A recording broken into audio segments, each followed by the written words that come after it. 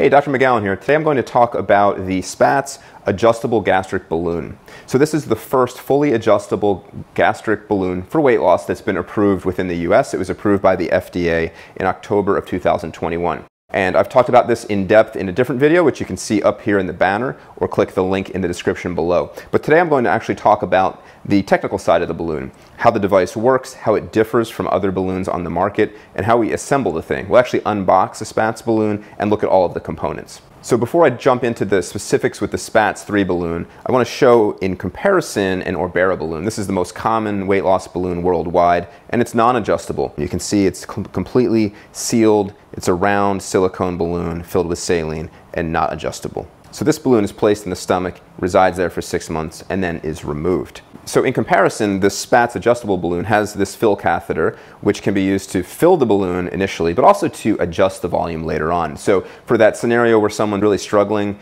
to adjust to the balloon and having difficulty day after day, even week after week, we can actually remove some fluid from the balloon to decrease the size and then relieve those symptoms.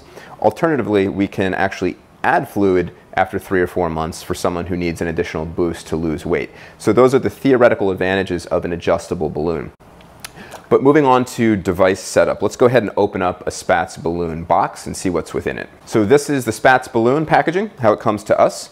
And at this point, what I'll do is go ahead and open it up and we'll see what's inside. The first thing I see is the physician instructions for use manual for those who haven't studied. Next is the patient information booklet we can send home with our patient. And additionally, this is the patient's ID card, information card that will stay with them, just saying they have a Spatz balloon in their stomach. And then we see here a 50cc syringe, which is used for inflating the balloon. And then we see the other components here. This is everything else, including the balloon. And let's go ahead and open that up and have a look. All right, so we'll open this up. It's well packaged. And we can see here several additional components. So a little different than an Orbera balloon. So we have here the actual balloon. So we'll look at that in a moment. This is the extension tubing and a few other things. So I'm just going to set this aside and then we'll walk through all of these components. So you can see here the balloon, as I mentioned. We have extension tubing. This is what connects to the balloon and also to our IV fluid bag, which will be used to fill the balloon. This is the end cap that will seal off this fill catheter once the balloon is in the stomach. It also has a little blue loop you can see, which allows us to grab the fill catheter and pull it out of the mouth to adjust later on.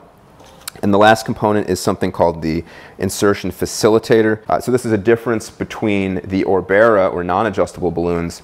We actually need to insert this balloon by attaching it to the tip of our scope and driving it down into the stomach. Because it's so floppy, I can't just place it right into the stomach. We actually use the scope to guide it in.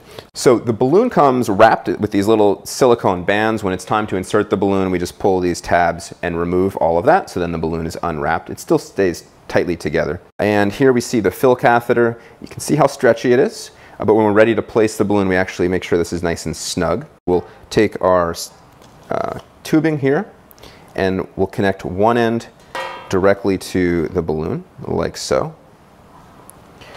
The other end has a 3-way stopcock, which can allow us to connect the syringe to one port and then tubing to an IV bag. So we'll use a normal saline, which will then enter into the balloon. You probably noticed that the balloon appeared blue. That's because we add a small amount of methylene blue to our saline to dye the fluid. That's in the rare event there's a leak of the balloon within the stomach. The patient's urine would actually turn blue-green. So that would be an early indicator if there's a leak. Thankfully, that's a very rare event that we've never experienced, but it's a nice safety precaution. Then that last piece is this insertion facilitator. So I'll open this package. And so we can see here, this is just a small silicone wrapper.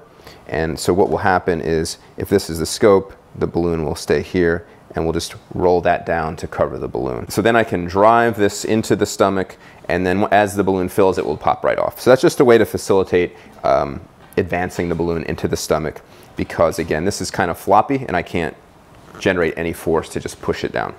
So you can see, once we're finished with the procedure, I will disconnect this, and connect the end cap like so. And then we just let that back into the stomach. So this has a wire loop on the end which can be grabbed endoscopically and then again pulled out of the mouth. So those are all of the components.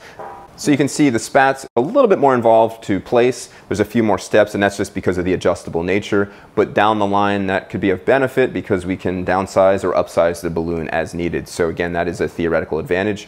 We're excited to see how this balloon performs, how our patients do over time. As with all weight loss balloons, it's really not just about the balloon or the procedure, it's really about the entire program. So it's really important that you work with a nutritionist and your medical team throughout the process so you can really do your absolute best and achieve the most weight loss over time. And really, a weight loss balloon is all about changing behavior. So that balloon sitting in your stomach helps you feel full, and you're changing habits over time so that once we take that balloon out, then we can just continue with those healthy habits and you can keep the weight off.